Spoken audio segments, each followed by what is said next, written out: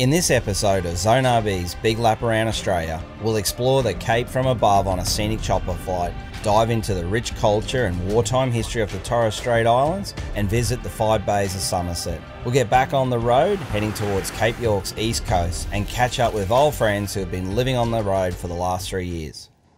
We start our journey at Loyalty Beach, right at the tip of Cape York. After a couple of days exploring the top end's highlights, we decided to get a better perspective of Australia's most northern tip and head out on a scenic chopper flight. Alright, we're standing here just about ready to get picked up by the chopper. He's just flying back in now. So I just encourage anyone, if you get to the tip, we're at Loyalty Beach. Punson Bay also does the same thing. There's just some really good flights around here. Today we'll be heading out Horn Island, around the tip, down around some of the islands and having a good look around the whole top end here. So we've got the advantage of obviously just grabbing one of these ourselves to film with. But I encourage you, if there's 2 or 3 people, it makes it really affordable, and I would suggest do it. It's I've been here a couple of times and I've kicked myself that last time we didn't do it, so today we're definitely doing it. And just look at the cracking weather we've got behind us. Can't wait to get up there.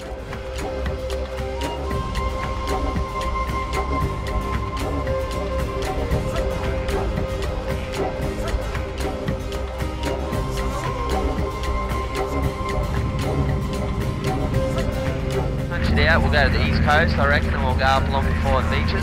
Then we'll go from there, we'll go around Albany, Somerset, which is pretty nice, there's nice beaches there. And then we'll go to the tip and then we'll dart it straight out across the islands.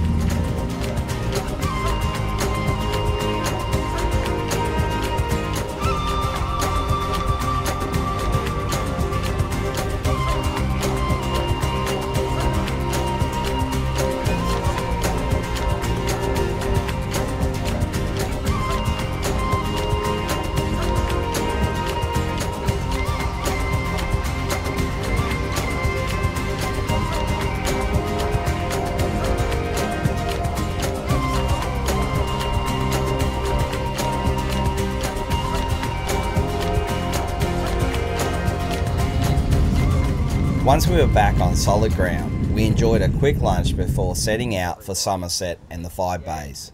Somerset, an abandoned settlement founded by the Jardine family in 1863, was established to open up the region for pastoral land and provide a safe haven for passing ships. Today you can visit some grave sites and a few memorials that offer a glimpse into its historical significance.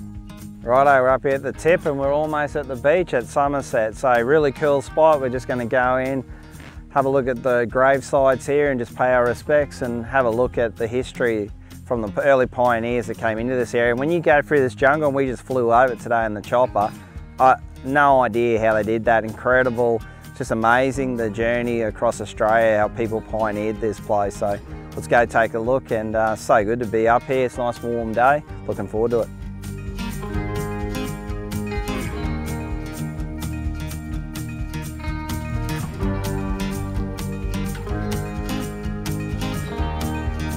Another highlight at Somerset is the 5 Beach Drive, a scenic loop that takes you past 5 stunning beaches before heading back to the PDR.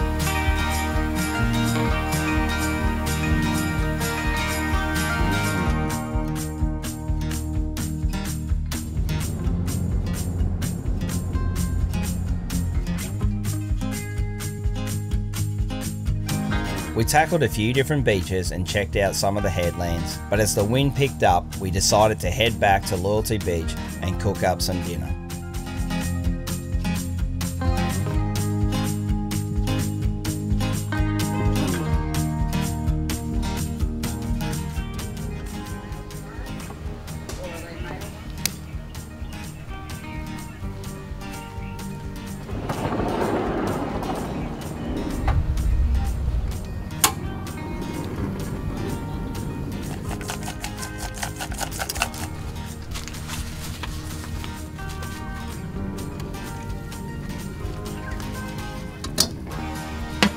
Righto, well here we are. We are actually standing right at the tip of Cape York basically. We're Loyalty Beach, so still got a few k's up the road. Punson's a little bit closer, but because there's 4 of us here and a couple other zoners, we decided to come here to Loyalty. So today we just wanted to finish up just showing you guys a bit of what we've been doing. So when we get back at camp, we put a fire on, We're cooking a barbecue tonight. I'm using the Ziggy Nomad on mine. Pete's actually got the Sizzler barbecue. So I just wanted to show you two different types. Obviously, this one's a little bit of a cheaper option.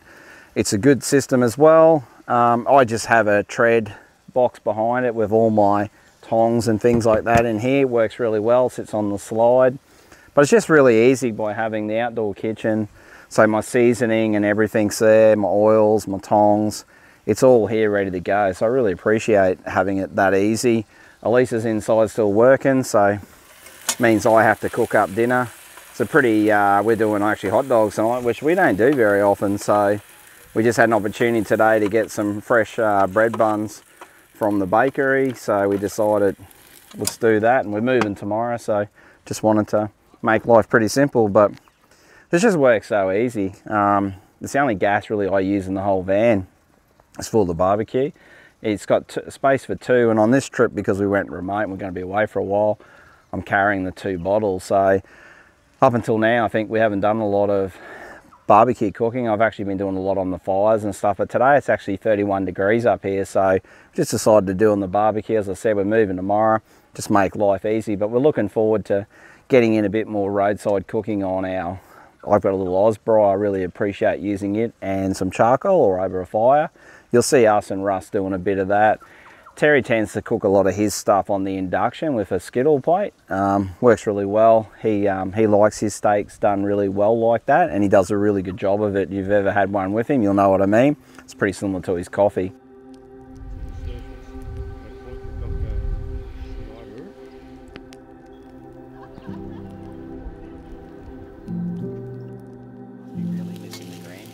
While the sausages were cooking, we watched the sunset over the ocean just 50 metres from our campsite. These sunsets are one of the highlights of this campground, so we took a stroll down to the beach to fully enjoy the view.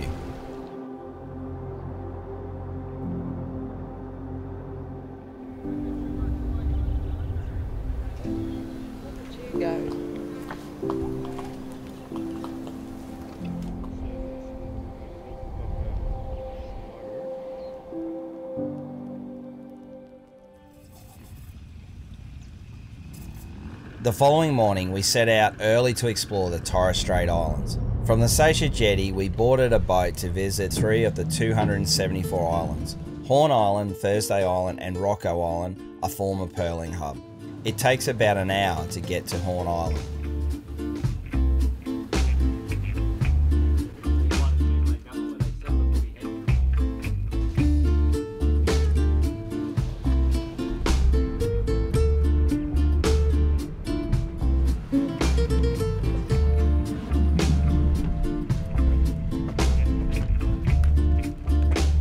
Alright, well here we are on the Torres Straits. How good is it? So we've just arrived, Horn Island.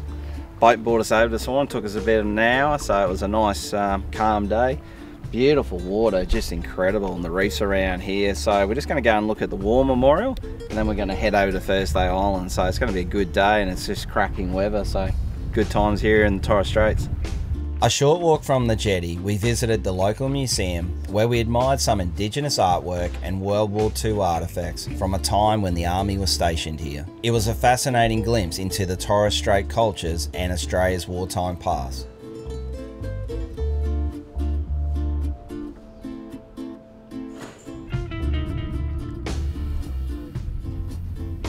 Next, we crossed the channel to Thursday Island, the heart of the Torres Strait. Once there, we hopped on a taxi tour that showed us the island's highlights, including the famous World War II guns and lookout. And let me tell you, the view from this lookout is absolutely stunning, with breathtaking views of the bay and surrounding reefs.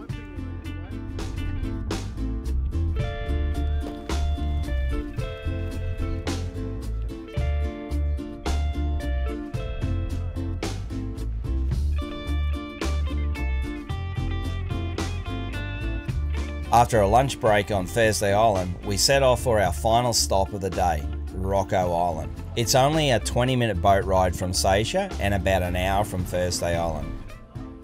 Rocco Island is well known for its long floating jetty made of logs, bamboo, floating barrels and hardwood. It's definitely a bit of a challenge to walk this one, but the experience is well worth it. Well, if I have too many drinks, how am I going to get back? Oh, because we'll find out. Rocco Island was once a pearl farm, known for cultivating South Sea pearls. Now it's all about glamping accommodations and day tours, sharing the little slice of paradise with visitors. With a full cocktail menu on offer, we grabbed a drink and explored the island's history.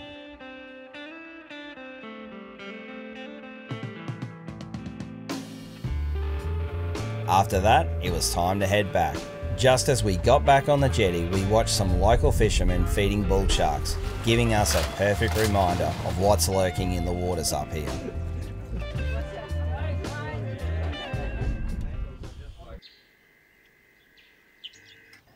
The next morning, we kicked off our Cape trip with a good coffee. Knowing we had a big drive ahead, we packed up, checked everything, and got ready for the road, prepared for some rough corrugations.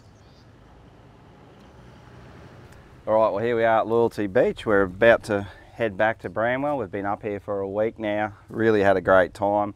What we're doing is just double checking our wheels again before we go. So just got my Interflate out. Just want to check how Pete's tyres are. He's got 34s on this one, so quite large tyres. So we can let them down quite a bit. And what we've found is a lot of people we've met along the way absolutely do not let their tyres down enough. So something we don't want to make the mistake of. Always good to check them cold too. So just having a look here. Yeah, you're on about 28, Pete, so that's good, mate. Well done. You've killed it. You've done it well. So that's what's really nice. I'll just drop it a tiny bit just to show you, but if you basically just, you can let this go really easy and then it equalises and it'll sort the both wheels out. So you can see there we've got a little bit of bulge and tyres are really good, so it'll work really well for us.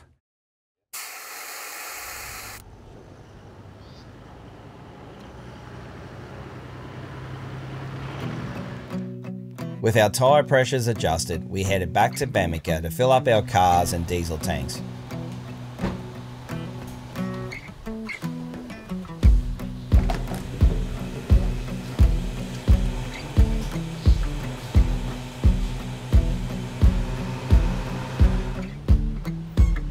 Once we had everything sorted, we made our way to the Jardine River Ferry to continue our journey down the Cape towards the east coast. Our goal for the day was to reach Bramwell Station, where we were looking forward to catching up with some good friends.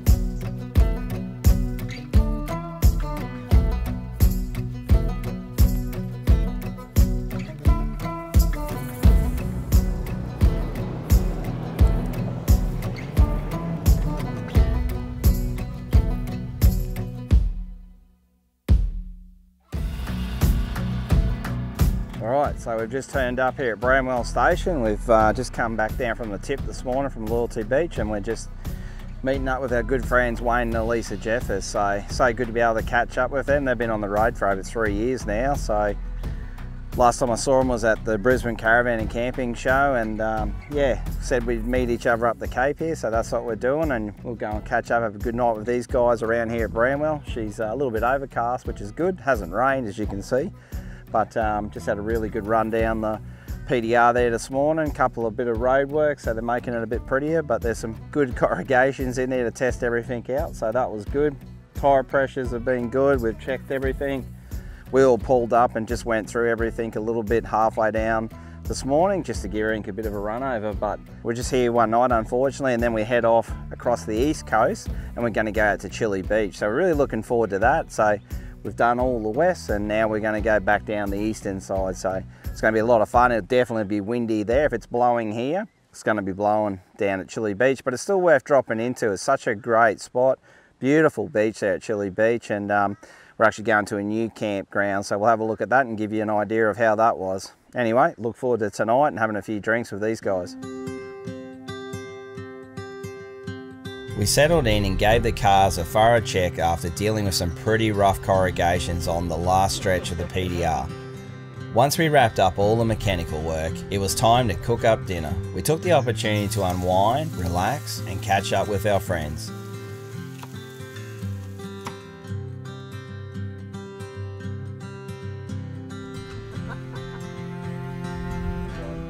As the sun set, we enjoyed some drinks and shared stories from the road, appreciating the good company at the end of a long day. All right, well, I'm here with my good mate Wayne, so thanks for coming and catching up, mate. Oh, it's been a pleasure. Absolutely cool. So Wayne's just come across from, where'd you come today? I come up from Weeper, Yeah, up to Bramwell. Yep, and so we were obviously up the tip. We were at Weeper a couple of weeks ago. Wayne's just gone in there, he's making, this is your first, which surprises me with you. Yeah. You've been everywhere, you're everywhere, man. Yep. First time? First time. First time on the Cape? Yep, first time on the Cape, and that'll make the north, south, east, west, centre, all the corners bar the Surveyor Generals, plus Little Island, north, south, east, west and centre. Yeah, you've been pretty much everywhere, and so Wayne's in a 21-foot Sojourn. What's yours, a 23 model? 23 model. Yeah, so you've done a few miles. How many, do you know how many Ks you've roughly done? 24 to 25,000 now in just over 12 months. Yeah, which is good. And like I said, you've been through some of the roughest tracks and some of the ugly stuff. Yep, we've definitely done that. We've only got one real major road left to go, and that's the Great Central. Yeah, which I'd love to do with you at some stage, mate. So Elisa and Wayne travel full time. What's that roughly been now? Going on 3 years. Yeah, so that's really cool, mate. So we appreciate it. And you do a lot of stuff behind the scenes people may not know. Work a lot with Zone to help on the forum, and you really own the page that looks after all the owners. So Wayne's pretty much the guy. If you're having any sort of electrical issue, people tend to generally ring Wayne or message Wayne. Yeah, after hours and weekends, yeah, when the crew down in Coolum aren't working. Yeah, and Wayne's been really good. We've known each other for a fair while now. One of the great things with Wayne, he came up and helped us design when we put Starlink into the vans. He came up and had a look at all the stuff. He's walked the line, so he's a really good customer to have, but also more than that, he's just a really good life mate. So we got to know each other, and I know I did some pretty cool trips with yourselves. A special one for me was when we were over at what's it called there? Foxbar? Yeah, Foxbar Falls, and it was actually the place where I sort of learnt that Dad had gone, and I'll never forget that day. And I remember you guys had just headed off, and we'd had a really good time there. So I've got some shots that Elisa took that'll always be pretty special to me, mate. Yeah, so there was a good. It was Easter. Yeah, it was Easter, so it was a really good camp. I know you tried to bog up their yard, but well, left your mark wherever you go.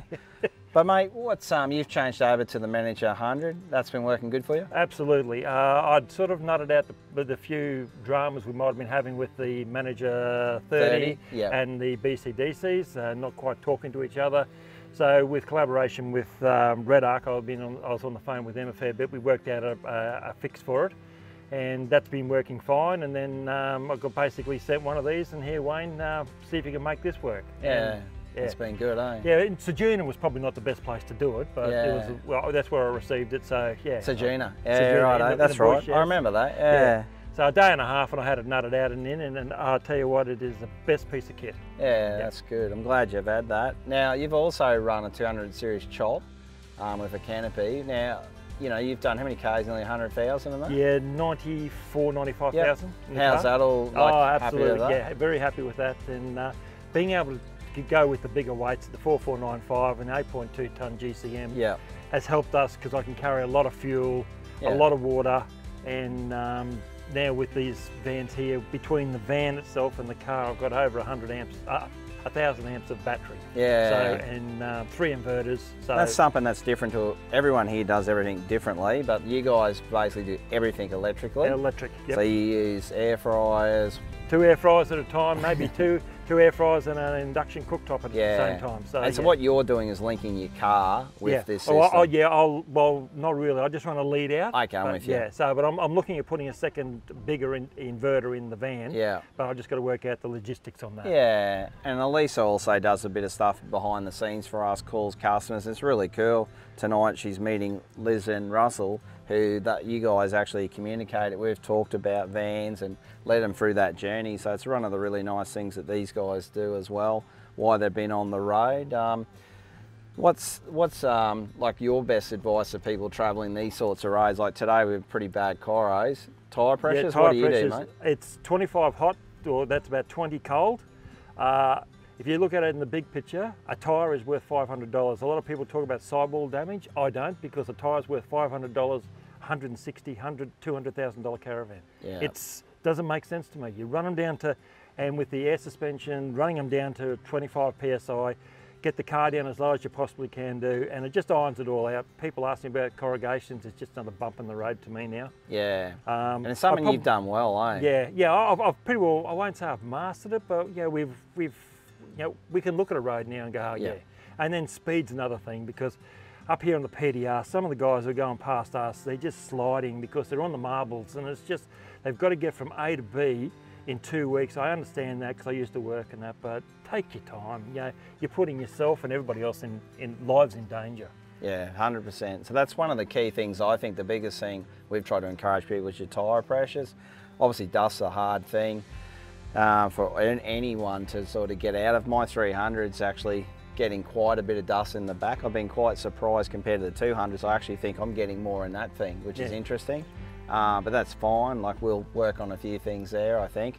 Now, one of the main reasons I'm doing a chop is because of you, because I've just seen the difference it makes. So I'm really happy with the way that car handles. Obviously, going to the new Summit, I'm going to be about that 4.2. So I definitely wanted to go for a longer vehicle. Now, you were really good when you said, what's the main issues is like servicing. Obviously, it's a longer car. You just got to, when you're going into smaller places, smaller towns and stuff, you've got to actually talk to your service agents and find out and say, hey, look, the girl, she's a big girl, so she's longer than a normal car. It's basically nearly the same size as an American truck, except she's a bit narrow, about 30 mil narrower. And she can weigh up about the same, so I try and lighten it down. I talk to them. I had brakes done in cans, and the guy said, oh, I can only go to 4 tonnes. So I basically emptied it out. I've drained the fuel tank right down because I can carry 280 litres. So I emptied that right down, dropped the water, all the water out of the tank, and had no problem. But you just got to be a little bit smart about things. Yeah, and I think what's good about you, Wayne, like you've said it, if you're just travelling a bit, the wagon's fine. If you're really going to be a full-time on the road like you guys have done and actually worked on the road and actually lived it to the fullest, that has been a brilliant setup, and that's what we're sort of looking at with having the Chop 300. We won't have a canopy as such, but we've sort of got a few differences in this new Summit series coming where we've sort of been able to carry a bit more in it, push that weight to 4.2 on it, so that makes it a bit easier as well. Yes, it will. The biggest things other than that, like just maintenance, like I've seen you today, grease gun. What's the sort of key things you would say to people to carry?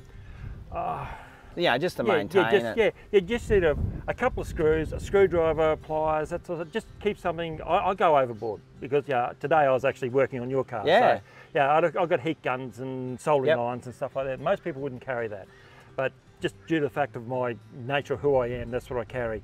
But if you carry a grease gun, because when I come back down here, or even a weeper, not a weeper, sorry, when I'm at the tip, I'll crawl underneath it and I'll grease it. Give it a grease. I'll give it a grease because basically it's been doing a lot of hard work. Yeah, so for sure. In a really bad conditions. Look after it, it'll look after me. Correct, and I'm the same. Like air cleaners, we tossed them in the bin when we got to the top.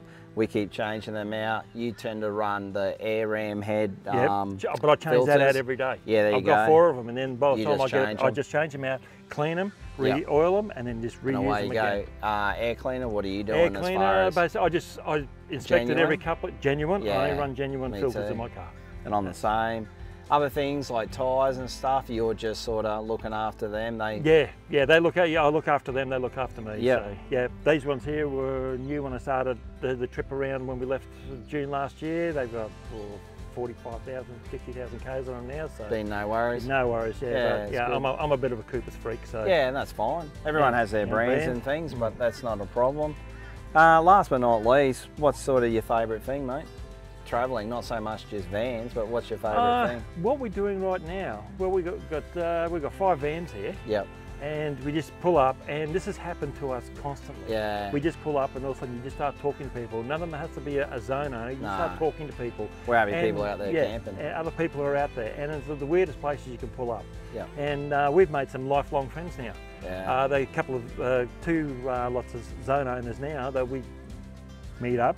Travel for 6 weeks, if we go our separate ways, we meet up again. And well, and you've had a fairly long standing, not just relationship with Zone, but caravanning. You were in the Lotus group, you were in tents, you know, we've all progressed, but I think the cool thing is I've seen you help anybody. It's not just our demographic of, you know, our vans, and I think we'd like to always think the same. So. Yeah, well, it's just someone's in trouble. You stop, you ask them, you okay? Yep, and they move you on, or they need a hand. So it's just a little bit of common courtesy. Yep. With Birdsville tracks, people were broken down there. We had a satellite phone back when satellite phones worked. Yeah. You know, we helped them out with that.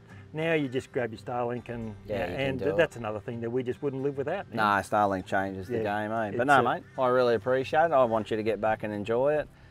Thank you so much for having a bit of a chat to us today, and we really appreciate it, mate. No problem. Thanks, Good buddy. to see you, my friend. Okay. In the next episode, we'll make our way towards Cape York's east coast, exploring Chilli Beach and some epic campsites. We'll tackle the famous Cow Power Crossing, check out Lakefield National Park and test our van suspension. Then it's back to civilization for a visit to one of Australia's most iconic pubs. Make sure to subscribe so you don't miss out a moment of Zone RV's Big Lap Around Australia.